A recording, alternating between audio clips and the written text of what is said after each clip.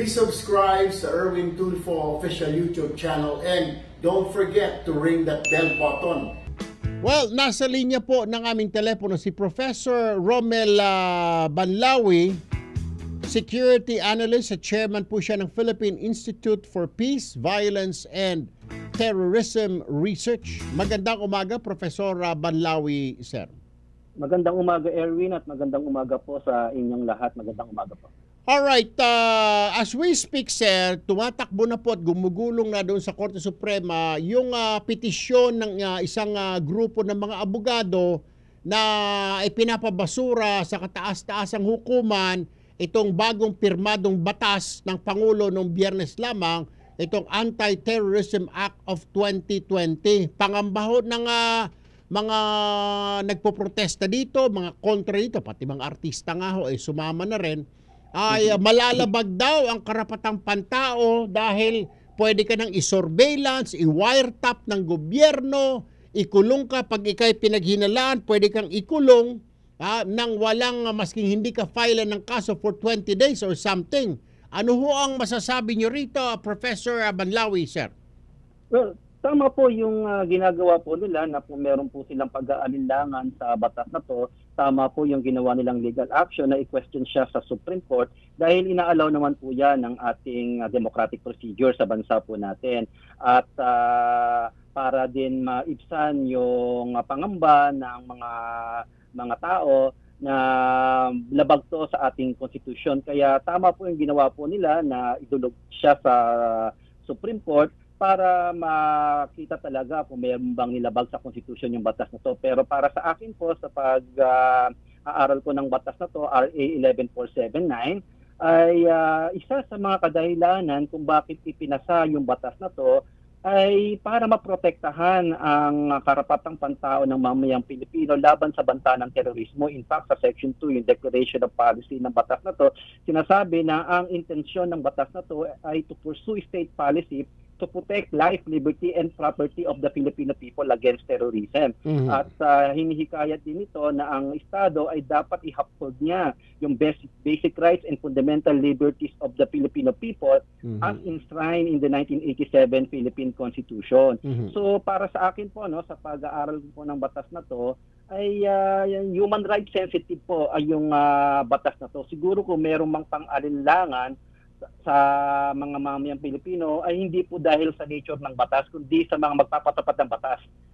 Mayroong malaki po ang kanilang pagdududa sa magpapatupad ng batas na to na baka gamitin yung batas na to laban sa mga ordinaryong mamamayan.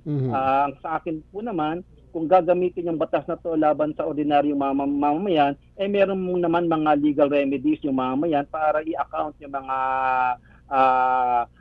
law enforcement agents na lalabag sa talagang intensyon ng batas na to. Dahil ang intensyon ng batas na to ay labanan ng antiterorismo at hindi para gamitin sa paglalabag ng karapatang pantao ng mamamayan. Alright. Kasi ho, ang basa ho talaga, lalo na po yung mga kontra, baka maabuso nga raw ho, di ho ba, Prof, magamit ng mga mag-execute ng batas na ito ng police, ng militar, ng mga intelligence units. Paano kung hindi gamitin ng tama, hindi ka nga terorista pero kontra ka sa gobyerno at para patahimikin ka, yun po ang pangamba nila na baka gamitin lang ito para patahimikin, para tumahimik ka na at hindi mo nakalabanin ang gobyerno harap-harapan or very vulgar, Professor Banlawi. Hindi naman po. Nakalagay din naman po sa batas ng ito na nirerespeto ng pamahalaan ang karapatan ng mga mamayang Pilipino na express yung kanilang mga dissent, yung protest and even demonstrations, yung mga kanilang mga hinahing ay pinoprotektahan po ng batas na to yung kanilang mga civil and political rights. Ngayon, kung meron pong mga lalabag sa sinasaad ng batas na to, ay bantayan po natin, i-account po natin yung mga opisyal or law enforcement agents na lalabag sa batas na to kasi meron din naman pong kaukurang parusa sa mga lalabag dito. Kaya bantayan po natin yung ating law enforcement authorities na kung lalabag po sila ay papanagutin po natin sila diyan. Alright. Professor Romel Banlawi, maraming salamat po. Magandang umaga po sa inyo. Maraming salamat, Erwin. Niya si Secretary Salvador Panelo, ang Presidential Legal Counsel. Magandang umaga po, Secretary Panelo, sir. Morning, Erwin. Long time no here, Sec. Anyway, opo, sir, Anti-Terrorism Act of 2022, yung mga abogado nag-file sa Supreme Court, kini-question ito para ibasura dahil sinasabi nila baka pagmulan ito ng pang-aabuso at maabuso ang karapatan ng mga karapatang pantao ng mga tao na kontra sa administrasyon o sa gobyerno, Secretary.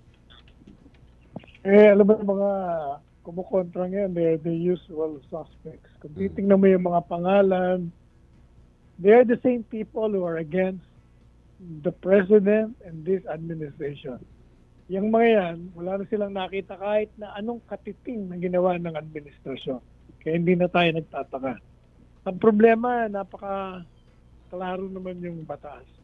Pero yung iba sa kanila, kahit alam nila na hindi naman totoo yung sinasabi nila, tinutuloy pa rin nila ang pagpapahayag ng mga maling interpretasyon. Una-una, hindi mo na kaya na-interpretasyon kasi nag-i-interpret ka lang kung malabo ang batas. Maliwanag, klarong-klaro.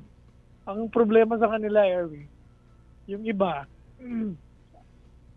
nililip nila yung isang provision, hindi nila nire-relate sa iba. Kaya akala nila, tama yung basa nila. Pero mali, like yung Section 29, pinagpipilitan nila na nagbibigay ng kapangyarihan sa council na magbigay ng karapatang mag-aresto. Hindi totoo yun. Yung Section 29, ang pinag-uusapan doon ay yung number of days na pwedeng i-detain yung arrested na. At yung prison of previous written authorization, hindi yun ang nagbibigay ng kapangyarihan doon sa ahente. Ang nagbigay ng kapangyarihan sa ahente mag-aresto under Section 16 at 17 kung saan hihingi muna sila ng written authorization sa council para po sa court of appeal. Secretary, one last question po. Pasensya na, naputol tayo. Ang tanong po kasi ng ilan, ano po ang assurance na isang ordinaryong kababayan natin, paano pag nakursunadahan siya ng operatiba ng police o ng isang intelligence unit at sasabihin sa Court of Appeal, sa Your Honor, itong tao na ito, we suspect na ito ay may link sa Islamist group sa Mindanao, kaya imo-monitor namin, itatap namin, iwa-wiretap namin, or we will interrogate him, kailangan namin na we'll have to bring him in for questioning. Paano raw ho? Ano ho ang ngayon ang pwedeng gawin ng kababayan natin, Secretary? Sec? Court of Appeals, 3 justices yun. Kaya pupunta ka rin na wala kang ebidensya, wala ka na kagad. Pangalawa, even assuming na nabigyan ka ng permiso, okay? At inaresto ka. Unang araw mo pa lang, pwede ka nang tumakbo sa Korte Suprema, file ka ng petition for the writ of habeas corpus, petition for the writ of amparo, mag-file ka ng petition for bail. Ang daming safeguards. Kaya walang dapat na ipangamba. Ang nangangamba lang talaga dyan, yung mga, unang-una, yung hindi naiintindihan yung batas. Pangalawa, naiintindihan ng batas, pero galit sa administrasyon. Kaya kailangan igibayin natin itong administrasyon. Pangatlo, yung mga sumusuporta sa terorista. Yun. Alright, Secretary Salvador Panelo, Presidential Legal Counsel. Sir, maraming salamat po. Magandang umaga po sa inyo.